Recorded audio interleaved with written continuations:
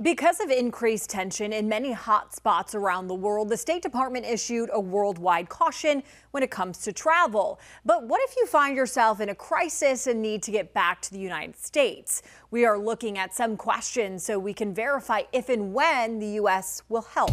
Our sources, U.S. Department of State Bureau of Consular Affairs, federal law, and the State Department Basic Authorities Act of 1956. Our first question: will the United States government always evacuate citizens in crises? According to the U.S. Department of State, if there are no commercial options, if there are consular officers at the embassy, and if conditions permit, they will help U.S. citizens identify possible transportation options. Or they will encourage people to stay at a safe location until they can find a commercial option to leave. So we can verify that no, depending on the situation, the U.S. government won't always evacuate citizens. And finally, do you have to pay the U.S. government for evacuations if it's needed?